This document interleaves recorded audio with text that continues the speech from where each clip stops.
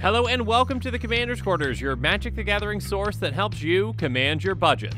This show and episodes like this one are possible thanks to viewers like you. If you're looking for an easy way to help support this show, make sure that you like, share, and subscribe. Also, hit that bell notification icon so you don't miss any new episodes. You can also go check out our playmats and other merchandise at thecommandersquarters.com. Another easy way to support this show is with our TCG player affiliate links. So whether you're buying a deck or individual cards, you can use this general link right here or one in the description. And the final way that you can support this show is by supporting us directly by becoming a patron. There are many benefits to being a patron, and I truly couldn't do this without all of their support. There's even a brand new Brigadier General tier where you can get a shout out on a Commander's Quarters episode that's dedicated to you. Hey everyone, Mitch coming in for the Commander's Quarters studio. Welcome to the show.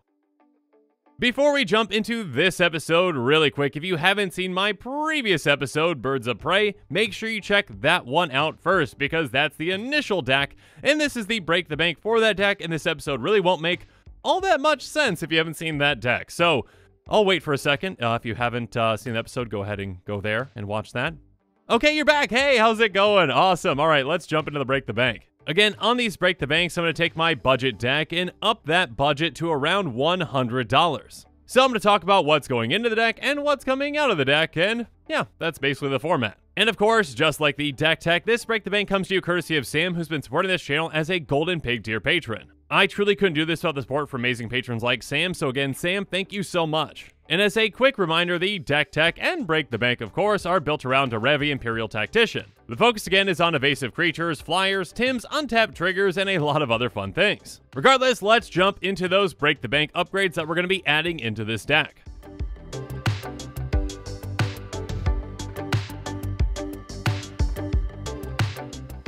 First up, we're going to be adding in Tetsuko Umezawa Fugitive. She's a 1/3 human rogue that says creatures you control with power or toughness 1 or less can't be blocked. So yeah, not only is she unblockable, but she essentially makes the vast majority of our creatures in this deck unblockable too. So even if you want to attack an opponent with something like, your Tim, Prodigal Sorcerer, you can. Essentially, this 2-mana creature guarantees even more combat damage triggers, and that's always a good thing with Derevi. Regardless, speaking of more combat damage triggers, let's talk about True Conviction. It's an enchantment that says creatures you control have Double Strike and Lifelink. So first off, Lifelink, a nice addition. Yes, we can just gain some life while we're attacking and dealing out damage. Great. But more importantly, by giving our creatures Double Strike, well, we're doubling up our damage and doubling up our Derevi triggers. So yeah, that can have a huge impact on the game and provide us a ton of value. And we have another way to give Double Strike, well, and a lot of other things with Chroma's Will. It's an instant that says choose one if you control a commander. As you cast a spell, you may choose both. Creatures you control gain Flying, Vigilance, and Double Strike until end of turn,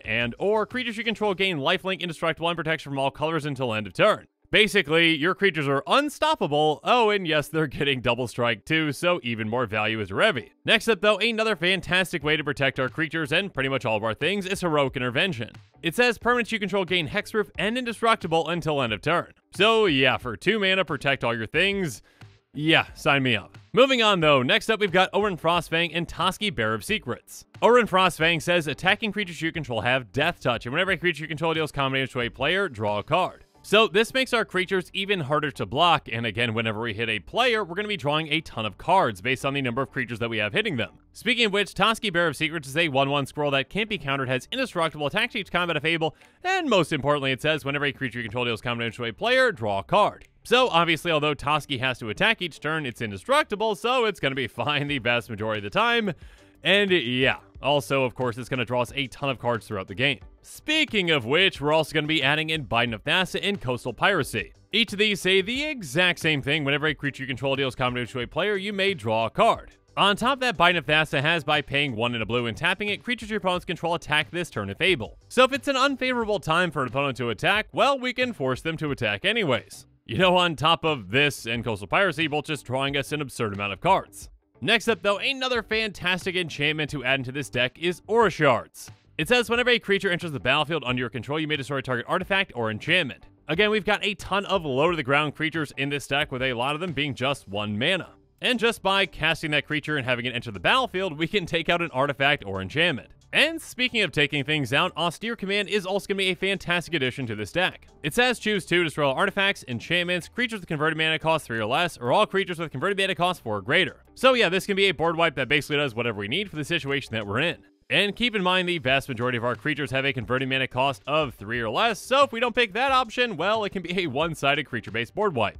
But two creatures that we are going to be adding in that do have a higher converted mana cost but are going to be well worth it in this deck are Willbreaker and Seedborn Muse. Willbreaker says whenever a creature an opponent controls becomes the target of a spell or ability you control, gain control of that creature for as long as you control Willbreaker. Yeah, with essentially any of our Tims or, any of our Derevi triggers, we can just gain control of pretty much all of our opponent's creatures with this.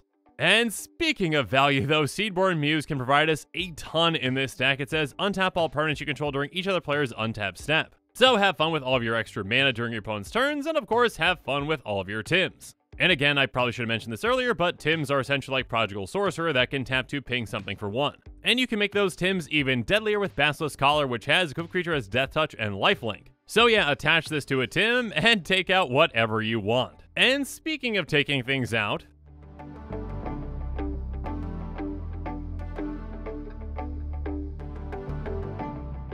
of course, with all of our additions to this deck, we've got to take some cards out, and yeah, it doesn't mean that these cards are bad cards. They are good cards, it's just that with our upgrades, they're slightly better for this deck, okay? So we're going to be taking out Healer's Hawk, Unbreakable Formation, Odric Lunarch Marshal, Solar Tide, Scale Up, and Return to Nature. We're also going to be taking out Gorgon's Head, Keeper of Fables, Spawning Grounds, Commander's Insight, Diviner's Portent, Rewind, and Opportunity. Regardless, now that we've talked about the cards that we're adding in and taking out, let's talk about the price.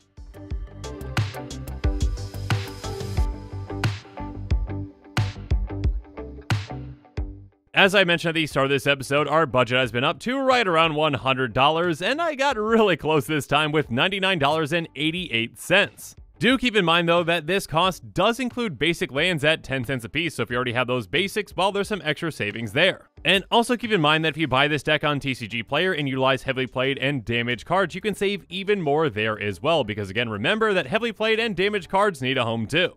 Also though, do keep in mind that this cost does not include the cost of shipping, which might vary depending upon where you live. Regardless, yeah, this deck is a lot of fun whether you're getting the Break the Bank version or the regular version of the deck, and yeah, there are plenty of other fantastic upgrades that you can add to this deck as well if you want. And again, keep in mind that with these upgrades, these are just recommendations. If you feel like actually, making different upgrades depending upon, your play style or your play group or your LGS, make the upgrades that work for you. There is no be-all, end-all answer when it comes to upgrading your deck, so do what feels right to you.